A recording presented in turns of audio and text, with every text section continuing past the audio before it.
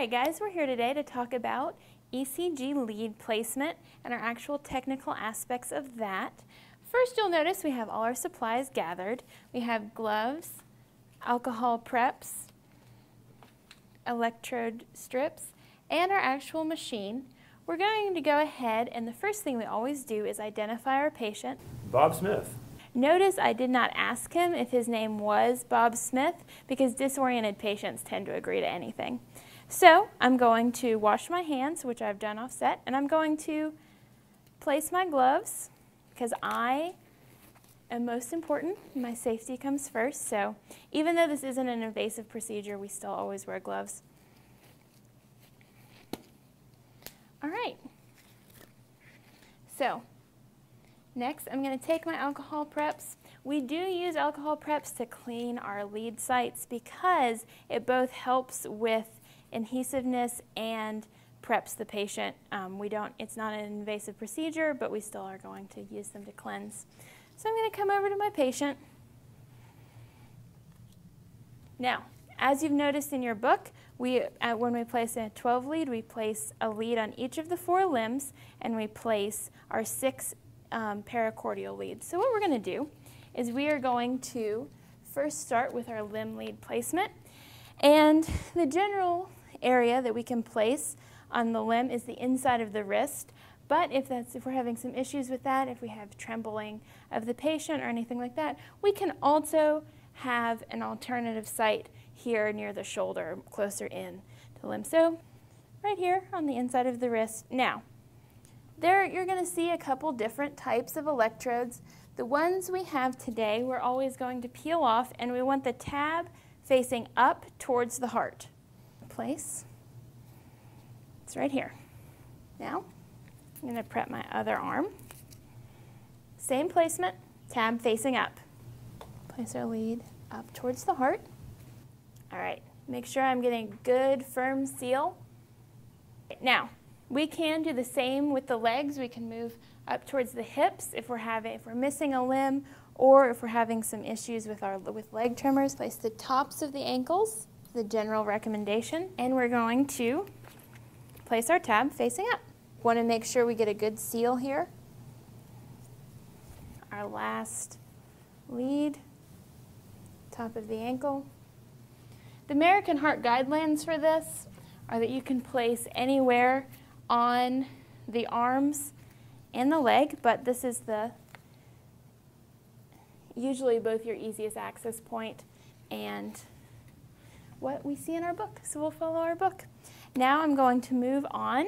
We've gotten these placed. Now some of your machines, you can hook up just the 4 leads first and then a top grounding lead. But with this machine, we have to hook up both our chest leads and our limb leads at the same time. So I'm going to go ahead and place our paracordial leads.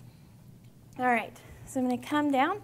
Now in some gentlemen that have a hairy chest, we will want to shave just the areas where we're going to place our limb leads. I'm going to come down here, and I'm going to count down 4 intercostal spaces. So 1, 2, 3, 4. I'm going to cleanse my site. I'm going to put what's referred to as V1 right here. Here the tabs are facing down. When we face them up, the electrodes tend to peel back. Now I'm going to go on the other side of the sternum, same area. Cleanse my site. Place my sticker. Now, it may seem counterintuitive, but I'm going to actually use my placement for V4 next, which is going to be mid-clavicular line and along my 5th intercostal space. I'm going to go 1 space down, and I'm going to find it with my finger. I'm going to place it right there.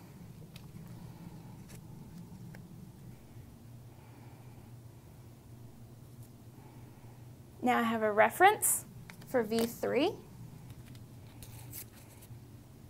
Cleanse.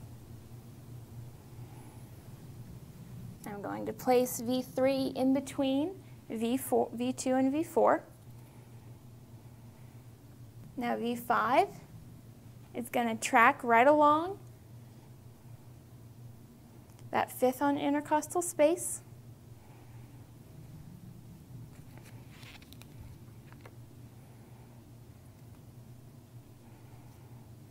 And then V6, our final lead. Now that we have everything placed, we can go ahead and hook up our leads. Don't panic about forgetting which lead goes where, because they actually have it diagrammed for you very nicely right on our control. So we can split this into two to try to avoid tangling. All right. Now remember, when we're working with right arm and left arm, it's going to be the patient's right, not our right. So this says RL, which is right leg.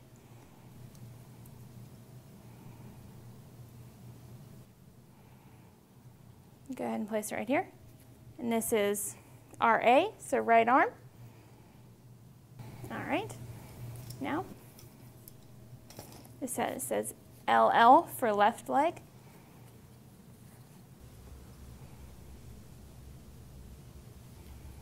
Here we have LA. Now that I have my limb leads positioned, I can move on. I'm going to notice I have V1. Go ahead and place V1.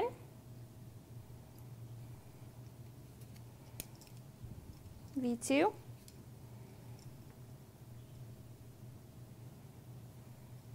V3.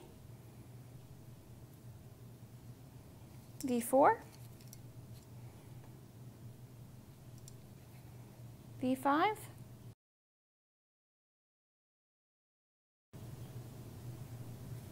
And V6.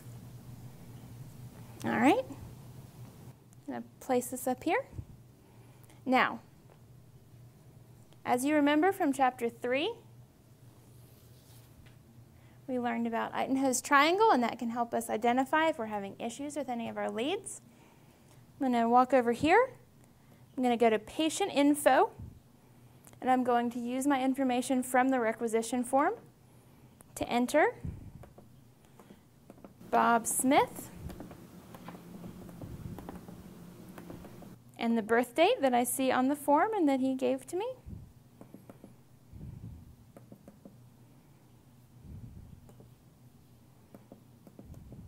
All right. Now I'm going to press the start-stop button, and I'm going to press it one more time after I've looked here. Everything seems to be appearing normally in my window. I'm going to allow the machine to analyze and collect the data and print my results.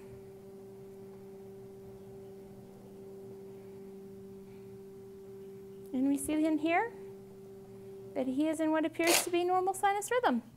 And that is how we do a traditional 12 lead.